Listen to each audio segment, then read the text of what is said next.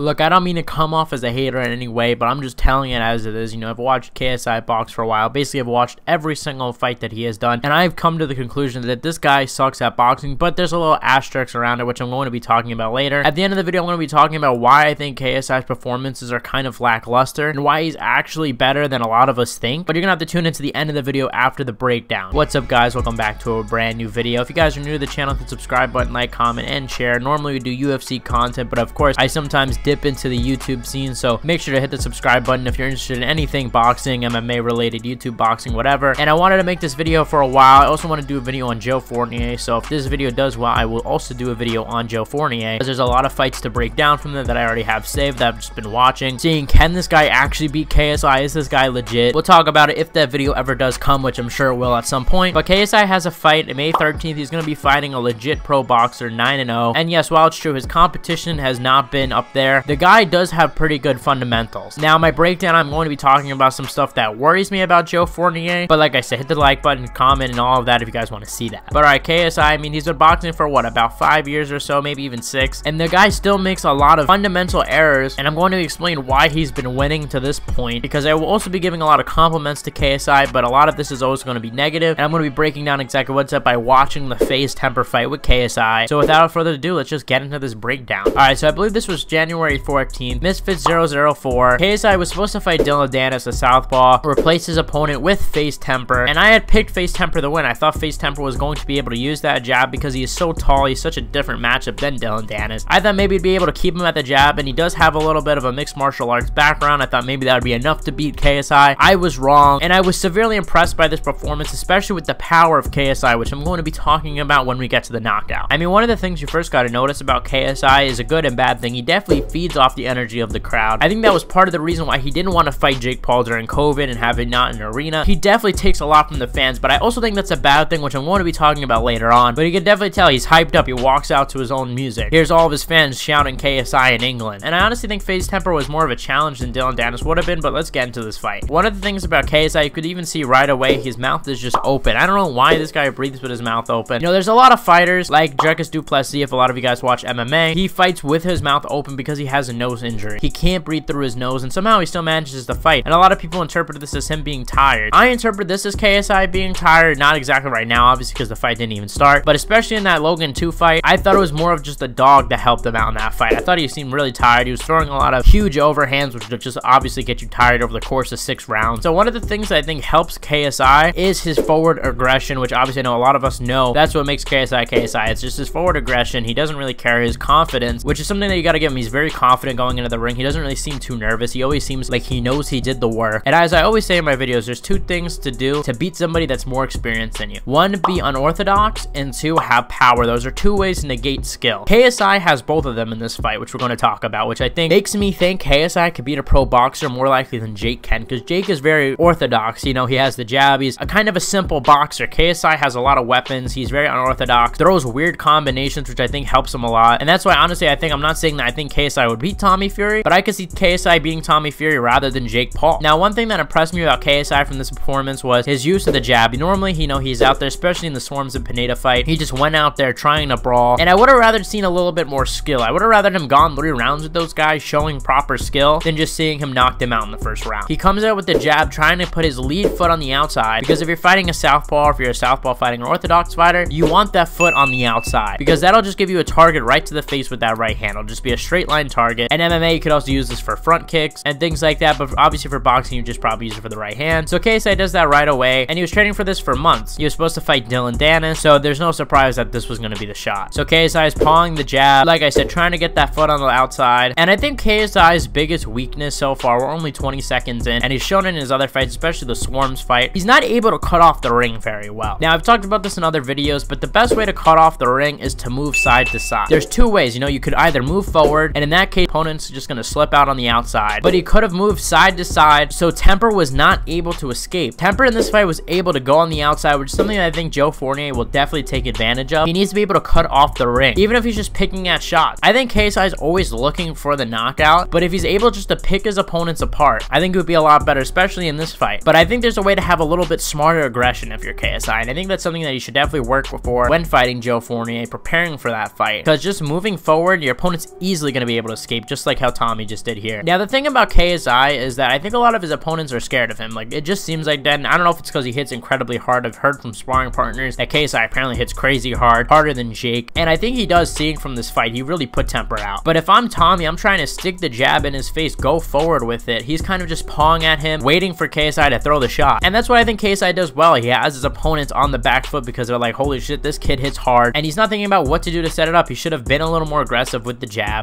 the face of KSI, or at least stayed in the middle. Tommy was always backing up in this fight. And like I said, I think KSI should have done a lot better, taking advantage of this, moving side to side rather than just going straight. Now, this is KSI's first use of this like karate stance that he's using now. I know he trains with Michael Venom Page, MVP at Bellator, who has a similar style, so I don't know if that's where he's getting it from. It's kind of like a karate stance. This, I think, was more used to kind of just put Faze Temperr off guard, but I don't suggest he use this in a lot of his fights because I don't think he's very like proficient in this. He could be, I don't know, I'm just saying. KSI in this moment also impressively shows very good distance management. We're only 40 seconds in the fight and he already knows the perfect distance. It doesn't seem like to me Tommy can hit him from this distance, so he knows when to properly do this. Now, in this department, we haven't seen KSI so much, but this is his big weakness in my opinion, something that Jake Paul will take advantage of, which I'll explain why in a minute. KSI's left hand is always down. I don't know why this is. Whenever he's throwing the right hand, his hand is all the way down, and Tommy in this moment recognizes it and tries to throw a left hand. And I know there's videos of him having really good head movement I've seen, and I was super impressed by that. But if you guys will recall, Jake Paul rocked Tommy Fury in their last fight with a big check hook. Jake Paul has an impressive check hook. Normally people set it up with a right hand to get more momentum on the left hook, but Jake Paul could just throw it naked and be totally fine. It's really powerful still. We saw him throw it against Ben Askren as well, and I feel like this is one of those examples where KSI lets the crowd get to him. He kind of goes forward, kind of forgetting a game plan. He just kind of goes in aggressively. Once again, dropping that left hand, dropping both hands if you look at it here. Literally both hands to the side. All Temperr has to do here is throw a check hook, which like I said, Jake is really good at. Or even a straight left hand, or a check right hook. Really, any shot would have put down KSI in this moment because he's off balance. You can see one of his feet are off the ground. And at the end of the video, I'm going to talk about how someone could beat KSI, like watching this, how I would beat KSI for like a pro boxer. Not saying I want to step in there with KSI, but, and I would have liked to see this fight with a longer training camp because Temperr has some really good game plans here. Whenever he clinches KSI, you can see he presses him against the rope just to give himself more room, just because they know that KSI is an aggressive fighter. And Temperr was good at picking up a lot of these shots. Like as you can see here, he lands a few left hands, just noticing KSI goes in with his hands down, and it kind of freezes KSI, but then KSI then comes back at him. But you're not going to be able to take so many of those. Like this is a 6-round fight, I believe. Tommy's throwing his power hand, and if he starts to sit down on those shots, it's not going to be good for KSI because KSI will get knocked down whether he's hurt or not because he's so off balance. Like he could be totally fine. Like we saw Tommy Fury get knocked down and he totally seemed fine. He was just off balance. Same thing's going to happen to KSI here, and Tommy Fury is way more of an experienced boxer. So that's where I worry about KSI. I could see him getting easily knocked down, not necessarily because he's hurt, but just because he's so off balance and his technique is so off. And one thing I like about KSI that I think a lot of boxers should do is take full advantage of the clinch. Yes, clinching is technically like illegal in boxing, but it still happens. Some referees even allow it to go on for way longer than it really should. KSI will always throw body shots in there because at the end of the day, all the shots are going to count up, especially to the body. He throws them as hard as he can to the body because he knows that they're going to land, and it just kind of wears down his opponents. And especially if this is a 6-round fight, that's what's going to make the difference here. He takes full advantage of these shots, and I think that's definitely one of his stronger points. So KSI at this point is using that bouncing movement to kind of put his left foot on the outside, kind of moving in and out just so Tommy doesn't expect anything coming, just to get him kind of used to it, saying, hey, KSI is going forward, but he's not throwing anything. So when KSI does finally commit, he's not going to expect it, which is exactly what happens. So KSI lands a right hand. That didn't really seem to hurt Tommy so much. It's the left hook that really hurts him. But as you can see here, look, KSI's hand once again is down. If Temperr slipped it and hit him with one of his own shots, that would have been bad for him. And it's this perfect left hook, like perfect from KSI. Something that I like about KSI that he did, which I don't know if this is just because he overcommitted with the right hand or he did this on purpose, he moved his right foot forward as he threw the right hand and then threw the left hook